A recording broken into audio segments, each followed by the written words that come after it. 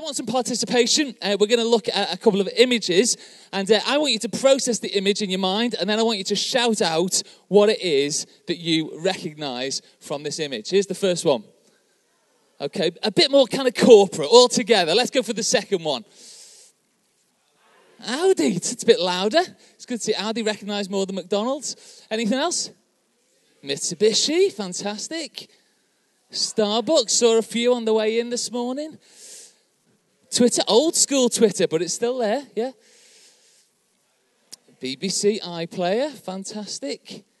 Amazon, we're recognizing all these things just from looking at the image. They stand out to us. Ooh, there's a little bit of a wobble there, because I thought I'd make it a little bit harder. And this is my challenge to us as we're thinking at the end of this morning. Are we standing out? Or are we standing back? Are we easily recognizable? Or are we vanishing into the background? You see, because I think there might be a challenge for us as Christians, for me as a Christian in my faith. And it's this, that we're called to speak out, but actually more often than not, I'm happy to stay silent or to hide back. I think the crisis is this, that we're facing an identity crisis. Where we've forgotten who we are, therefore, as a result, we don't know what to say. It's hard to speak out when I don't know what I'm speaking out for, when I don't know what I believe, when I don't know who I am. So I blend in, I shrink back, I wear my cultural camouflage gear, and I just get on with life. That's not the people we've been called to be as God's people. It's a big problem, but it's not a new problem. I don't know if you want to flick just quickly. I'm going to talk from this passage in Judges. And this guy called Gideon, you might know, Judges 6. Just follow it with me as I kind of tell you a bit about it. I'm not going to read it, but verse 6 talks about this.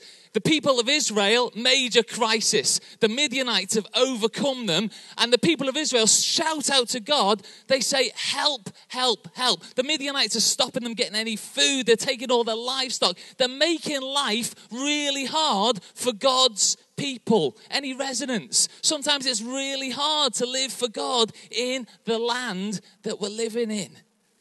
So the people cry out, we need a hero, we need a helper, we need someone to turn up. And the messenger comes to this guy called Gideon and says, you are him. You're the one. You're the hidden hero. You're the mighty warrior. But Gideon is so busy turning round looking for the hero that he misses the important point. What does the messenger say to Gideon?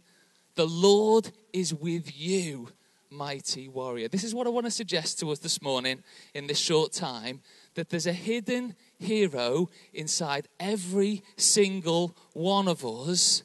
But so often, we're so busy trying to find out who we are, we forget that the God who made us is inside us. He is with us, and that makes us who we are. We've got an identity crisis. We're too bothered about me when we should be bothered about him, because he is in me and he makes me do what God wants me to do. There's an identity crisis. When we discover who we are, it's so easy to live for him. Our world today needs people to stand up, to speak out, to be confident in who they are. Quick story. A couple of years ago, I was on a mission in Canada. And I was doing this mission, and we'd booked the ice hockey arena, and we'd invited a number of big bands from America and Canada to kind of play, and we were going to share our faith. And one of those bands was the band Jars of Clay. And in America, they're a big band, a bit of a crossover band. They're known quite well. And quite an easy way to start a conversation was, I'm with Jars of Clay, and we're putting a gig on at the ice hockey arena. Because everyone was like, wow, you guys know what you're doing. And so I stood chatting to this guy just outside outside this hotel, and I said, "Hi, my name's Dave. I'm from England. We're putting a gig on at the ice hockey arena. I'm with a band called Jars of Clay." I could tell that this bloke was impressed. He'd heard of Jars of Clay. I then had said to him, "What do you do?" "I'm with a band called Pilot," he says. "Do you want to come and hear my band play?" So I said, "Yeah, as long as you come and hear my band play." So he says, "Fine, no problem at all." So I turned up at his event on the Wednesday night in the Student Union Bar in this university in Canada. Stood in a queue.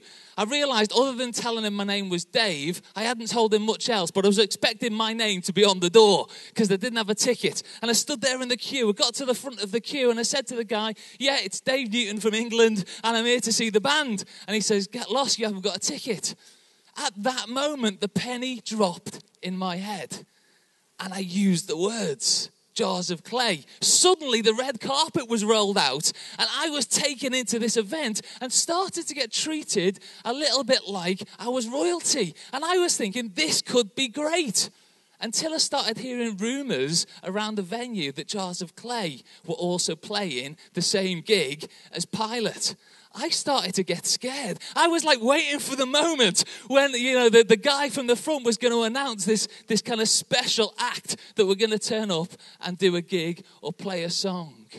Because my identity had been questioned, my authority was in question. Because my identity was unsure, I was unsure about what I could do. So I quickly made my apologies, explained the crisis, and disappeared from the situation. But you get me, there's a challenge. We need to know who we are. Guys, in the last 3 or 4 minutes this morning, I want to remind us who we are. I don't know if you ever watched that TV series, Hero, yeah? The first series is about 20 episodes, and this character takes 20 episodes to realize that he is a hero. Guys, I don't want you to waste 20 episodes, 50 episodes of your life discovering that you are a hidden hero. We have Christ in us. Corinthians says this, listen carefully. We are Christ's ambassadors. God is making his appeal through us. We speak for Christ. We are his ambassadors. The second thing we need to hear is this. We're hidden heroes because in Colossians it says, "To this end I labor." I've got to put some work in. But whose power do I work with? His power, which works in me. Yeah? You see what's going on? I'm a hidden hero because Christ's in me. He helps me. He enables me. Ephesians puts it like this. You probably heard this verse before. Have I missed the Ephesians one? No, it's there. "To him who is able to do immeasurably more than I can ever ask or imagine." And again, listen to the relationship. "According to his power at work in me." I don't know about you, but I don't want to blend in, shrink back, fade out. I don't want to live in grayscale, the pace of a snail, following other people's trail. I don't want my uniqueness unraveled, my purpose poised, my identity nicked. I want to dare to be different. Cheer on the champion inside. I want to hollow the hero to stand up and be counted. Recognized, not retreated. Visible, not unseen. Committed to a conspiracy of kindness, not cowering in cultural camouflage. Living proud, loud, not hidden in a crowd. Someone who hugs the hurting, listens to the lonely, loves the lost so much that we can't leave them where they are. When people ask me who I am, what I stand for, I don't want to be lost for words. I want to be ready to speak out. I want to be a diplomat of justice, a representative of compassion, an envoy of peace, a messenger of forgiveness, a hero with humility an ambassador of the King. Guys, I believe each one of us are hidden heroes. And it's Christ in me that gives me the authority to speak. Amen.